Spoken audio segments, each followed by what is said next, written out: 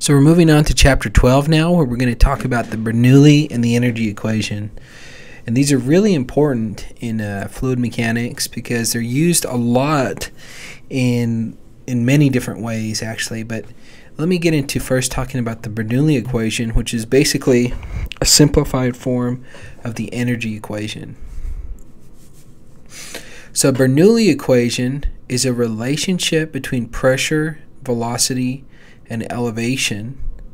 And when we use the Bernoulli equation, we're going to be wanting to use it typically in areas where viscosity is not a dominant factor. So in areas outside of the boundary layer. So here you see the boundary layer in gray, and right outside of the boundary layer in the inviscid region along a streamline here. These are streamlines.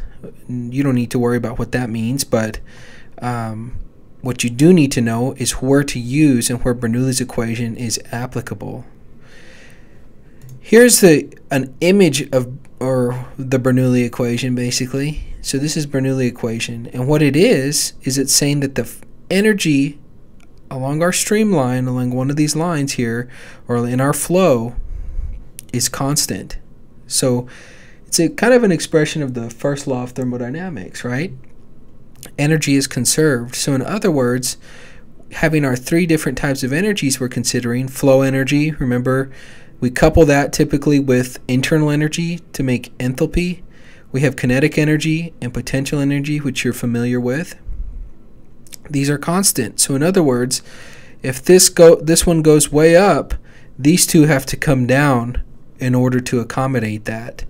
Or if the velocity is really high, okay, then the potential energy or the flow energies would be lower, okay, because the energy in our stream is constant, and it can be one of these can be increased or decreased, but the sum of the three has to be constant, okay. This particular version of the equation is for steady, which means it doesn't change with time, incompressible, which means that density is constant, and we don't have friction. And I'll give you some examples of where this is applicable in practice, okay? So this is a real useful tool that we could have when we do our analysis, okay? If we multiply all this equation by density, so we multiply this by density, this and this, we convert now all of these energies into pressures, okay? So we can express the Bernoulli equation in several different ways, but we can also say that not only is energy conserved, but the pressure along the streamline or in the area of interest to us remains constant. So P here being the static pressure, basically the thermodynamic pressure.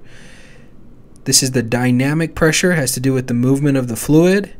And this is the hydrostatic pressure. So we just spent a whole chapter on calculating rho g h, right, where we use this relationship to calculate pressures. So the total pressure of all of these together is called the total pressure. Now this total pressure and these static pressures and things are very useful. One of the tools that we use it for is called a pitot tube. Here is what is shown. In a pitot tube, what you do is you stick this probe into a flow, okay? The flow comes along, hits this entrance point, so this stagnation pressure hole is the same as this, and the velocity is 0. So all of that energy associated with the velocity, this goes to 0, velocity goes to 0 here. So the pressure, all that energy, remember, is conserved and converted to pressure, so that gives us the stagnation pressure here at this point. Some of the flow is diverted around that hole, and it passes over these static ports, and we're able to obtain the static pressure. So if we know the stagnation pressure, or the difference between the stagnation pressure and the static pressure, we can determine, and we know that what type of fluid we're using and the density of the fluid, we can determine the velocity of the flow based on the pressure difference between these two values. So that can be very useful in determining the velocity of a flow. And you know, if you have flow of air or water, you know, it's invisible. We can't see really what the velocity is inside of a airstream or inside of a water stream. But if we stick a probe like this, a real simple probe, we could determine what the velocity is, and that really helps us to validate some of these theoretical models and also develop and build new engineering things. So again, Bernoulli equation is limited in its application. So the Bernoulli equation, you guys need to be sure that you use it for steady flows, frictionless flows, flows with no shaft work, okay, incompressible, adiabatic. So it's a special condition where we use Bernoulli's equation. It's a special application of the energy equation. So here's some times you don't want to use it, okay? So here you don't want to use it if there's a sudden expansion. You want to use it through a small little tube here like this. You want to use it if there's heat being transferred, right? Because there's more energy being transferred here that's not accounted for in the Bernoulli equation. Same with this. We have energy transfer to the air passing through here. Okay, here we have energy losses, so we have some losses associated with the flow through this pipe that are not accounted for in the Bernoulli equation. And we don't want to use the Bernoulli equation in the boundary layer, okay? We want to use it in areas where it's streamlines, okay? Where there's not influence of other, since we're only taking into account these three types of energy, we want to make sure that we don't add in another one or subtract another one that takes energy from our flow. So here's some examples of how we would use the energy equation. So here, let's say we have a water tank that's discharging, and it gives us fairly accurate results, especially for the assumptions we're making. So here, an important part of Bernoulli's equation is, since energy is constant throughout this system, we can select a point 1 and a point 2, and if the velocity is faster here, the pressure has to be higher here, right? Or the potential energy has to be higher here than the kinetic energy. So it's a transfer or change in energy from different points in the system, and we can select whatever points. It has to be constant throughout this system. So at point 1 we've set here, and point 2 we set over here. At point 1 we can say if it's open to atmosphere, we can say it's 0 gauge pressure. Since this is moving very slowly down compared to the velocity coming out of this orifice here, we could say that the velocity is approximately 0. We do have quite a bit of potential energy here, 5 meters, so we don't get rid of that term. P2, we would say this is open to the atmosphere out here also, so that pressure is equivalent to pressure here. We do have a significant velocity coming out of this pipe, and the reference point is here, so this would be the 0 location. So using this relationship, we could solve for what the velocity is coming out of this pipe here. So we know it's 5 meters, 5 times 2 times 9.81. Take the square root of that, you would be able to find out what the velocity is coming out of here.